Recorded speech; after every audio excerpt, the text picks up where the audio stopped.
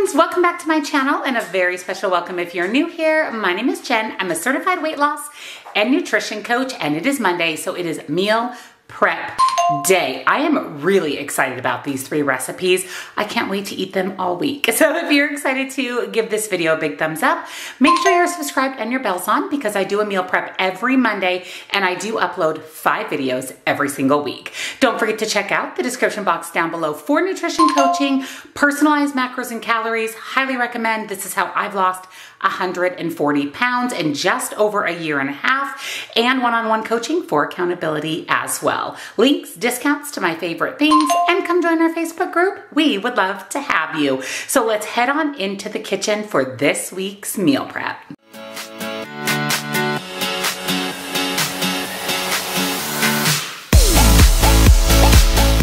For breakfast this week, I am making blackberry muffins with oatmeal. These are going to be so good. I plan on pairing these with some eggs, some Canadian bacon. So let me show you what you'll need. You're going to need milk of your choice. You know I always use Fairlife for the extra protein, light butter, rolled oats, honey, flour of your choice. I'm also using my Kodiak protein flour. As a reminder, this flour has been discontinued, which is very, very sad. You can make your own protein flour. So I'll list down in the description box how to do that. I've shared that a few times here on my channel, or you can just use regular all-purpose flour, almond flour, really whatever flour you have on hand. Baking soda, baking powder, a fresh lemon, vanilla extract, non-fat Greek yogurt of your choice, eggs, and fresh or frozen blackberries. So to put together our muffins, the first thing we're going to do is add 1/2 cup of milk and 3/4 cup of the Greek yogurt, and then whisk that together. Then we're gonna add 1 cup of rolled oats, and again, whisk together until the oats are covered in the milk and yogurt mix. And then we're actually going to set this aside for about 10 to 15 minutes. Let those oats really absorb the liquid. Once the oats have soaked up all of the liquid, we're going to add 3 tablespoons of melted light butter, 1/4 cup of honey, about a teaspoon of vanilla extract, 2 eggs,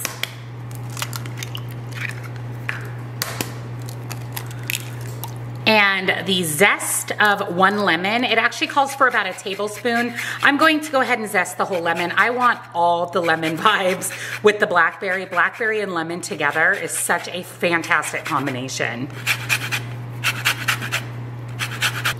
And then mix all of that together before we add in our dry ingredients. Then we're adding in 1 cup of flour, 1/2 teaspoon of baking soda, and a full teaspoon of baking powder. And then stir until mixed. Then I have my blackberries. I did go ahead and chop them in half. This is both of those 6-ounce packages. And then fold those in. Do not overmix. Go ahead and warm up your oven to 375 degrees.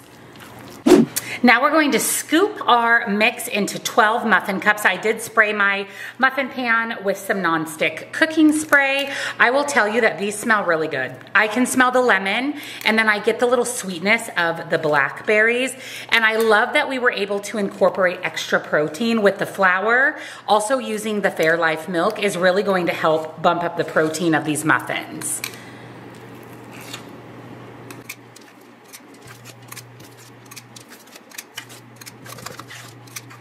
Our muffins are going into a 375 degree oven until they are baked through, probably about 10 to 15 minutes. So my muffins are out of the oven. It is a little bakery in here. It smells absolutely amazing. Look at how good these look. We have lemon, we have blackberry, packed with protein. I'll go ahead and put points, calories, macros here on the screen. And again, I'm planning on pairing these with eggs, Canadian bacon, maybe some extra fruit, but this is breakfast for the week. For lunch this week, I am making a healthy burger bowl, and I cannot wait Fun fact about me, my favorite food ever is a good cheeseburger or a good burger in general. So I'm going to make a little healthier spin on that. So let me show you what's in the recipe. So you're going to need a pound of 93 or 96% extra lean ground beef. To season the meat for the burger bowl, you'll need salt and pepper, onion powder, garlic powder, and paprika. And then for the bowl itself, I'm going to use crispy lettuce. This is basically like a green leaf lettuce, little baby tomatoes, mushrooms, light shredded cheese, fat-free Thousand Island. I'm trying to go with the Big Mac vibe. And then I'm going to dice up some purple onion as well. I'm actually going to have this for lunch today, so you'll be able to see what the completed bowl looks like. So to do the meat for the burger, super easy. I went ahead and added my pound of 96% ground beef to a skillet. We're just going to season it up and fry it up. And this is going to be the burger portion of our bowl. So I am going to add some salt and pepper. I'll link this acacia wood salt and pepper container down below for you. I just bought this off of Amazon and I love it. It was less than $10. I'm going to add the rest of my seasoning, a little bit of smoked paprika, onion powder, and garlic powder, and then go ahead and brown your burger. So my ground beef is all cooked up, ready to go. I'm just going to store it in this container. I am going to go ahead and put together a burger bowl because again, that's what I'm having for lunch today. I'll be back to show you the completed burger bowl and we'll go over points, calories, and macros. And here's the burger bowl. Doesn't this look amazing? I'm super excited for this. So what I did is the ground beef, I have some purple onion, mushrooms, tomatoes, lettuce, about a tablespoon of light shredded cheese, some avocado, of course, and then I added the fat-free Thousand Island. Because you can create this burger bowl however you want, the only thing I'm going to put points and macros on the screen for is the ground beef itself, because all the rest of the information is going to vary depending on what you build in your bowl and what you top it with as far as dressing goes. But this looks amazing. It's got protein, veggies, healthy fat. Super excited. For a sweet treat this week, I'm making strawberry cheesecake bars. I probably won't get any of these because Troy is really excited for these. Fun fact about Troy, his favorite dessert is cheesecake, so he is stoked for these. So let me show you what you'll need. First, I went ahead and grabbed a graham cracker pie crust. So my bars will be more like pie. So I guess we could call this strawberry cheesecake pie, but the original recipe gives you the measurements to make your own crust if you want to make these more into bars, but I thought this is going to be a little bit easier, a little bit quicker for me. You'll need 2 packages, 2 8-ounce packages of 1/3 less fat cream cheese, an egg. I'm going to use that lemon I zested in the muffins. I'm going to use the juice out of that, and you need some lemon juice, non-fat Greek yogurt, vanilla extract, sweetener of your choice. This is the LAKANTO granulated. This is what I always use for sweetener alternative. Love LAKANTO. I will link it down below with 15% off site-wide, and of course some fresh strawberries. So the first thing we need to do is get our strawberries cooked down. This is going to make a strawberry sauce, so to speak. So I did chop up my entire package of strawberries just into little teeny chunks. I'm going to add 3 tablespoons of LAKANTO. And like I said, I'm going to go ahead and use that lemon. That way it doesn't go bad. You could use pre-done lemon juice, whatever your preference is. And I'm just going to squeeze that in. I'm going to put this over medium-high heat, bring it to a boil for about 5 to 10 minutes. Try to smush your strawberries a little bit with maybe a wooden spoon during the cooking process. Alrighty, our strawberries are good. They've definitely thickened up a little bit, so go ahead and just set those aside. I added my 2 packages of 1/3 less fat cream cheese to a bowl. I'm going to add 1 egg, 1/4 cup of non-fat plain Greek yogurt, vanilla extract,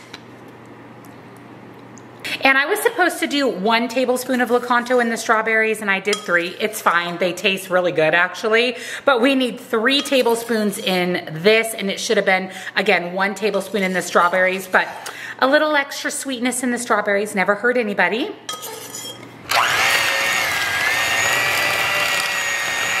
So I have my oven preheating to 350. I'm going to add my cheesecake mixture to my graham cracker crust. You're going to spread that out nice and even. Then we're going to add about half of the strawberry mix on top and swirl that in. Save the other half of your strawberry mixture for the top after it's baked. Our cheesecake is going into our oven for about 30 minutes. All right, strawberry cheesecake bars are out of the oven. This is beautiful. This gives me all the bakery vibes. So we are going to allow it to sit on our counter for about 15 minutes before transferring it to the fridge. You do want to put it in the fridge for about an hour before serving, and then you can top it with the rest of the strawberry compote. So I'll go ahead and put points, calories, macros here on the screen for you. Thank you for joining me for this week's meal prep. I hope you are excited to make these 3 recipes for you and your family. Don't forget, all of today's recipes are on my website. It is linked at the top of the description box, along with nutrition coaching, links and discounts to my favorite things, everything I shared with you today, and my Facebook group. We'd love to have you. So come on over and join us there. Happy Monday, friends. Here is to an amazing, on track, successful week, and I'll see you in the next one. Bye.